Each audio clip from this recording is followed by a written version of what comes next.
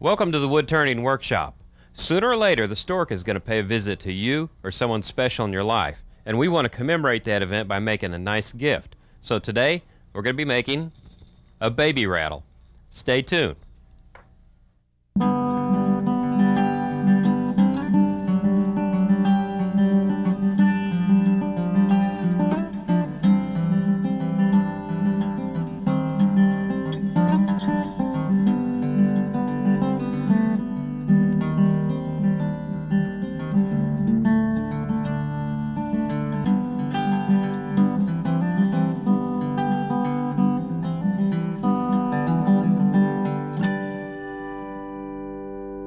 Before we get started today making our rattle, we have to talk about safety.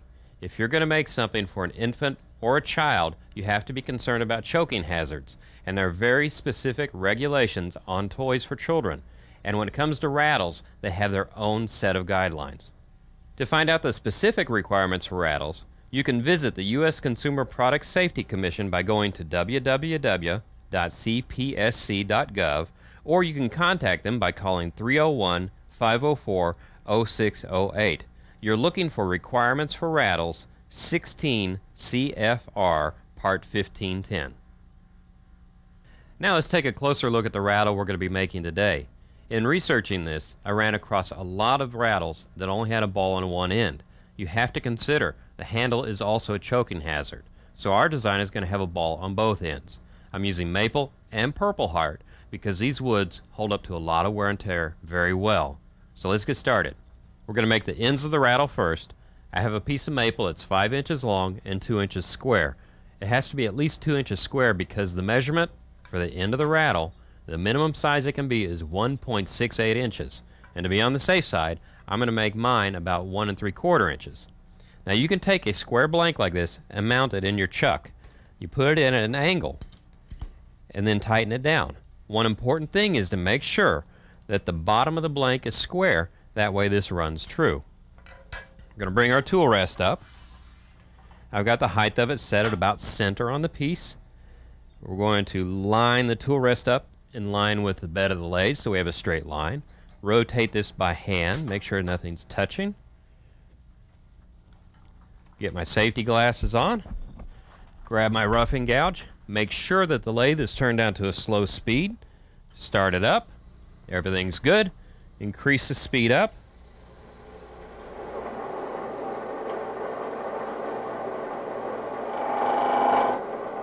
Start with light cuts and work your way towards the end of the blank. Never come back towards the chuck. You could get a nasty catch that way.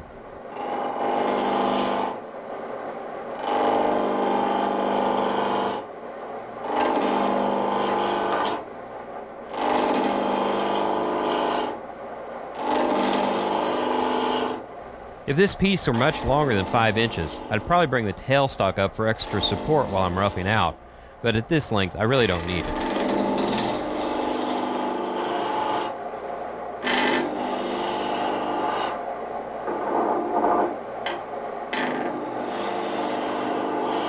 Okay, let's see how we're doing. Almost roughed out, and I want to leave it that way. If I go and try and make a perfect cylinder, I could take it down too far and make it too small and ruin the whole piece. So I'm going to take my spindle gouge. We're going to move the tool rest a little bit closer. Make sure it rotates freely. And now we're going to start cutting the ball on the end. To start to cut, rub the bevel of the spindle gouge and then roll it over. All we're doing is making a bead. As I like to say, you sneak up on a bead. Just take a little bit of wood off each time.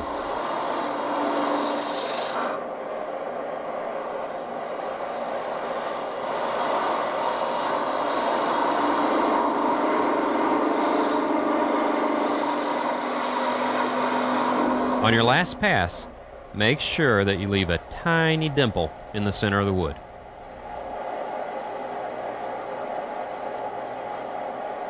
Now that we've gotten this far, we have to do a little bit of measuring. And to make it easier, I made myself a template. This is 1 7/8 of an inch wide, just a bit more than 1 3/4 inches. That way when I'm sanding, I have a little bit of room to play with. Once this starts to fit over, I know I'm at the right diameter. The other nice thing is, if I line it up this way, I now know how far to make the other half of the ball. Take your pencil, line it up with the mark, start the lathe, press in. There, now we can see the mark better. Now, take your spindle gouge and start cutting in from the right, couple passes, then go back to the left and come in a couple passes. You have to clear the wood out to the left in order to be able to make the ball to the right.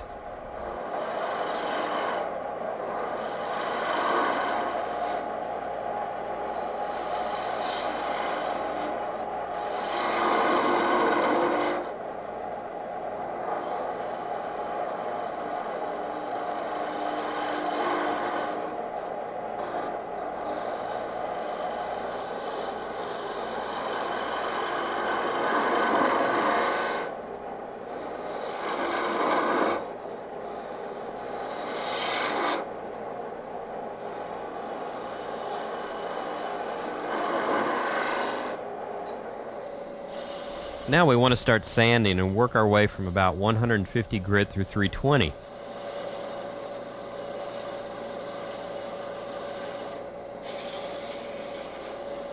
The reason I'm sanding now is because if I sand after I hollow the ball out, there's a chance I could crack the wood from heat buildup. Right now, there's less of a chance.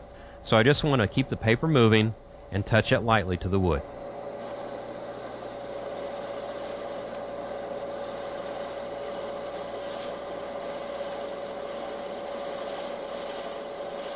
To make it easier to hollow the ball out, we're going to drill a hole. I've got a Jacob's chuck, which is simply a drill bit holder with a Morse taper that fits into your tailstock. I've put in a 1/2-inch drill bit. You can see the tape right here. That measures the depth I want to drill. And I took my diameter sizing gauge, held it up there, and left about 1/4 of an inch to play with. That way I won't go through the top of the ball. So we take the Jacob's chuck, slide it into the tailstock, bring it up closely, lock the tailstock in. Start the lathe up, and make sure you keep the speed low to prevent heat buildup. Remember that dimple we left? Well, that's going to help center the drill bit. Now don't drill this all the way through in one shot because the wood chips will cause the drill bit to bind, and that will also create heat.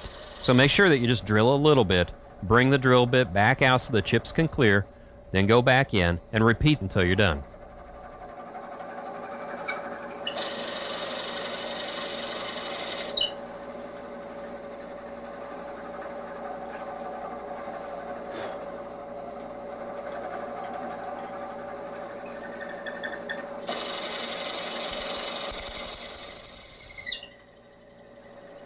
Before we get started hollowing, I want to show you the technique we're going to use today. And it's impossible to see inside the piece of wood, so what we did is we've made a blank with a window. So now you can actually see inside, you can see the hole we drilled, and once it starts spinning, you're going to be able to see the tool movement as we're cutting. And the tool we're going to be using is a small curved scraper. When you use this tool, make sure that you rest the straight part of the shaft on the tool rest, not the curved part. If you rest the curved part, it's going to want to turn on you. If it's on the straight part, you'll have good balance and good support. The other thing is make sure that the tool rest is up a little bit to where the tip is just slightly above center, because when you raise this tip up is when the cutting starts. Let's see how this works.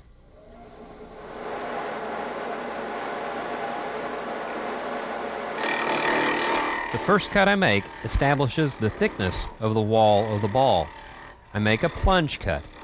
Then I can bring the tool back out, feel for that shelf, and make another cut.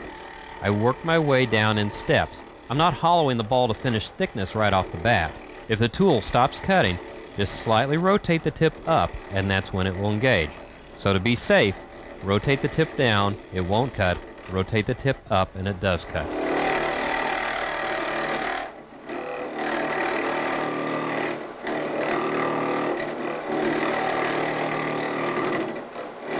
If this was a normal ball, you'd have to stop occasionally and use compressed air to clear out the chips. Now you might notice the tool's not cutting very well, and that's because it's a scraper. Their edges don't last very long. But this tool is special. Rather than take it to the grinder to get a new edge on it, we have to do something different. If you look at this scraper, it has a very specific design behind it. It's a round piece of steel that curves, and then this is flattened off, and that's the cutting edge. It's one piece. If you notice, this shaft is perfectly in line with the tip.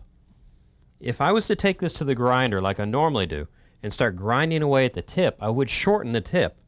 That would be bad because I'd run out of cutting steel to begin with.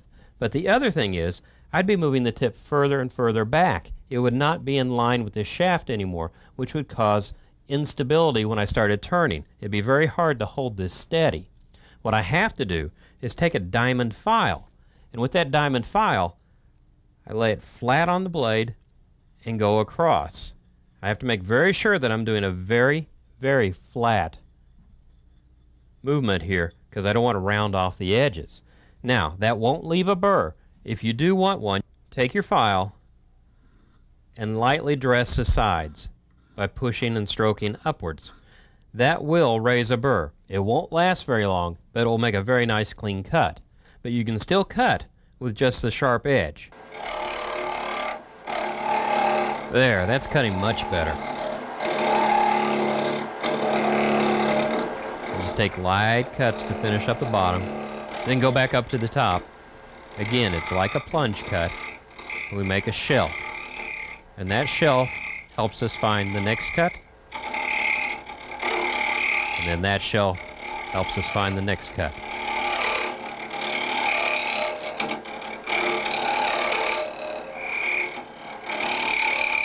And we just work our way all the way down to the bottom, nibbling a little bit at a time.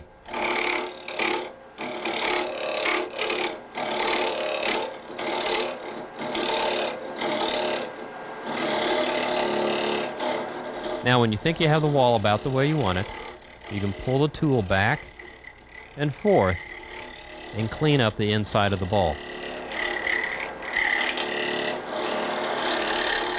Now leave a nice smooth finish.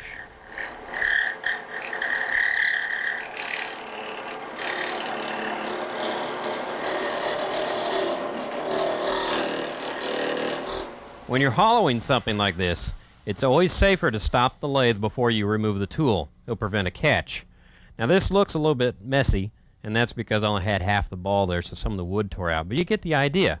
So what I want to do now is remount my other piece of work and start hollowing it. Okay, now we really are blind, but it only takes a little bit of practice and a little bit of faith to be able to hollow something like this. I'm making sure that my first plunge cut, which establishes the depth of the wall, is just the way I want it.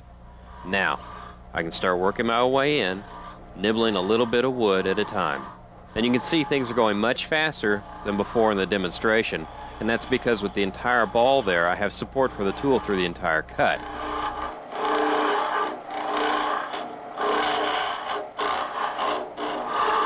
Like any other wood turning cut, make sure you move your body with the tool. And that's very true with a scraper. You can see I'm really working hard to control the handle because the wood is constantly wanting to pull the tip of the tool down.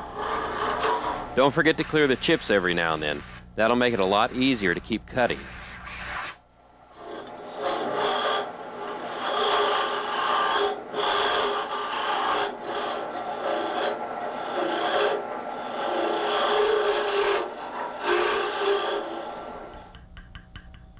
Yeah, that sounds about right. This is so small it's a little bit hard to get a caliper in there to judge the wall thickness. So if you go by sound, if the sound sounds the same, your thickness is about the same. So the next thing we want to do is we're going to part this off. So we're going to swing the tool rest around, put it about mid-height on there. We're going to take our spindle gouge and we're going to start parting the ball off. Now we have a second ball right here that we're going to have to turn, so we don't want to take too much wood off while we're doing this.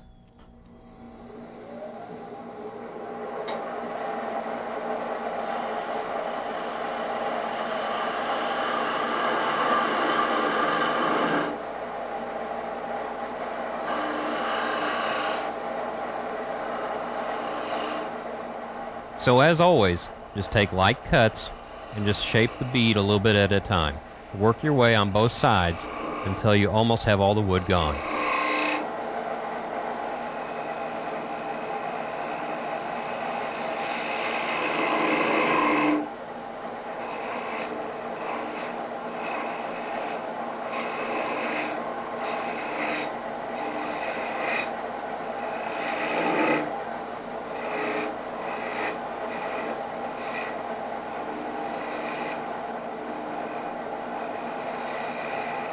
Now that's as far as I can go with the spindle gouge, so I'm going to grab my parting tool to finish up.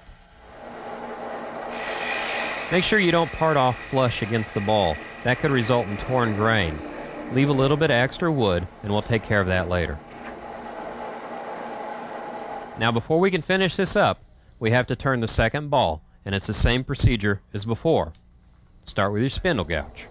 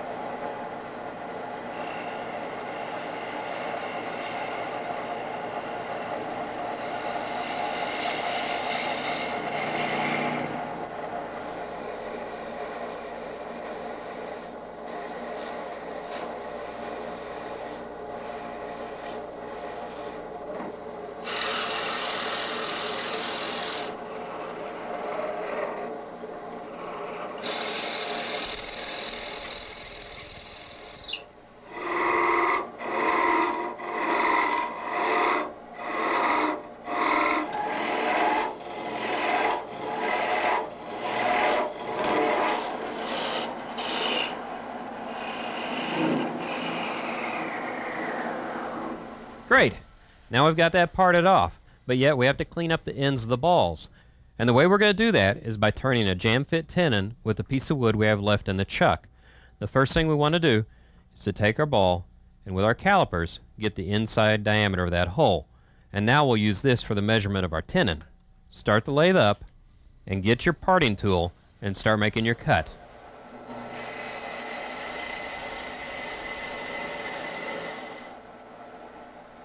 With the calipers, bring them up. There we go. Now we'll stop it and see how the fit is.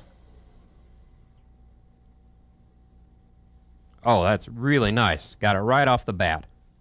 Now, even though that is a great fit, I want to just be a little bit safer and take one more precaution and put a little bit of masking tape on here to hold the ball in place while I'm sanding.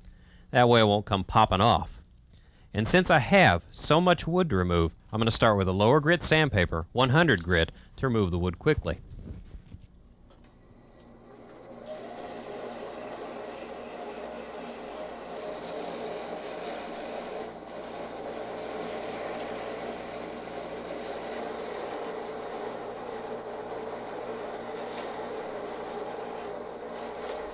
Now, we're ready for the easy part. We're going to turn the handle. I have a 6-inch long, 1-inch square piece of Purple Heart. I've got it mounted with the drive center on the headstock side and a live center on the tailstock side. And if you notice, the diameter of this live center is fairly narrow. That way I can get my tool rest up closer to the piece of work. So we're going to take a roughing gouge, start the lathe up, and make this into a smooth cylinder. Start working towards the end and work your way back incrementally, removing a little bit of wood at a time.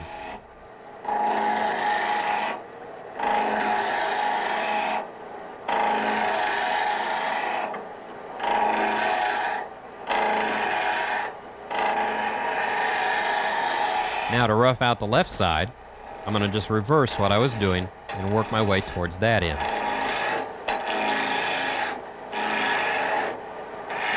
Now starting at the left, take a long, slow pass, taking a little bit of wood off, and do that a couple times and you'll wind up with a nice cylinder.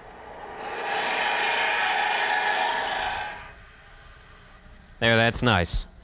Now, if you think about it, an infant's hand is probably no larger than 3 fingers. So to get a measurement for the handle, I'm going to put my hand down here and make a mark about a 1/4 inch on each side, and so that will be the length of my handle.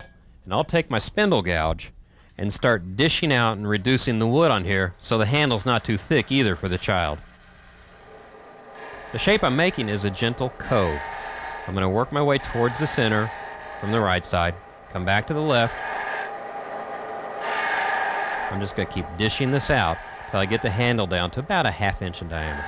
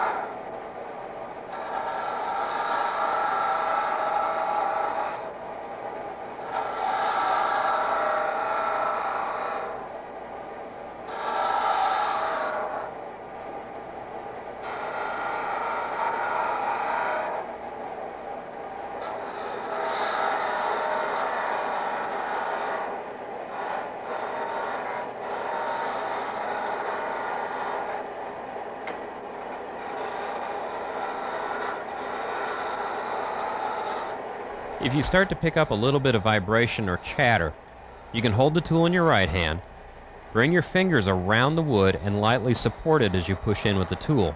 You're not pushing hard, you're just taking a light cut, and what your fingers do is they stop all the chatter and you get a smooth surface.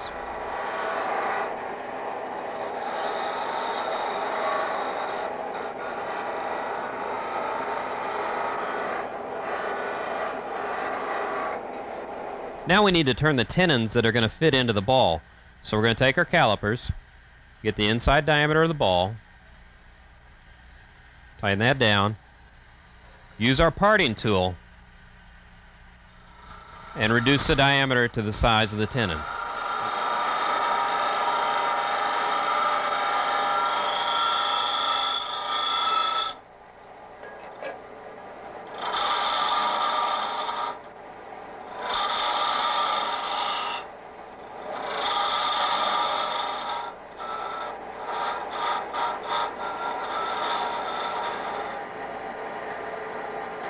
Now do the same thing on the other end.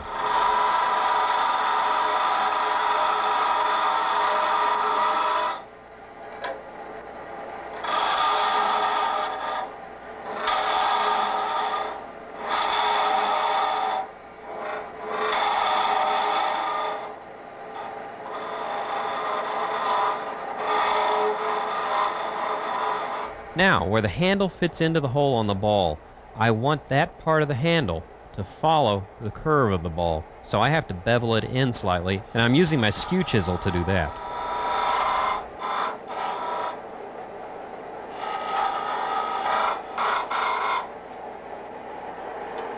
And repeat on the other end.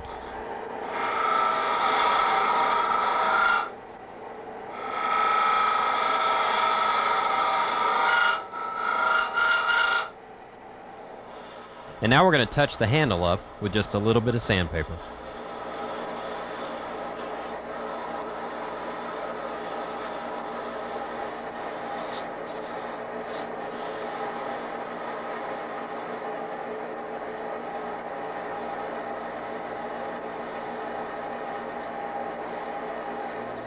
Now, a quick trip to the bandsaw to cut the tenons down to size.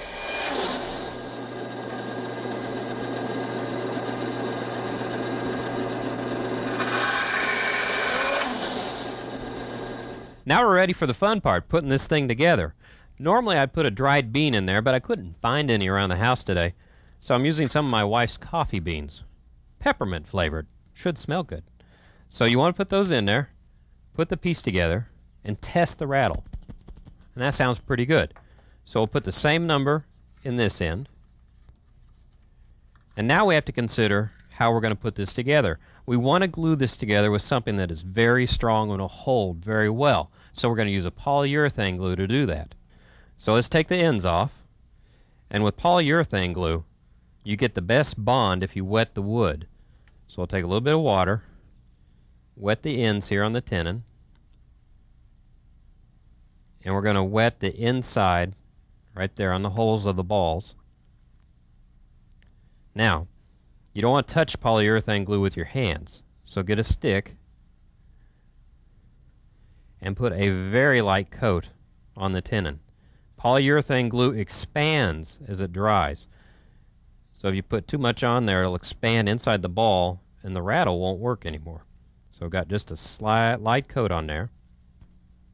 Gonna put this in. Okay, that's on there nice. We'll put a little more glue on this end.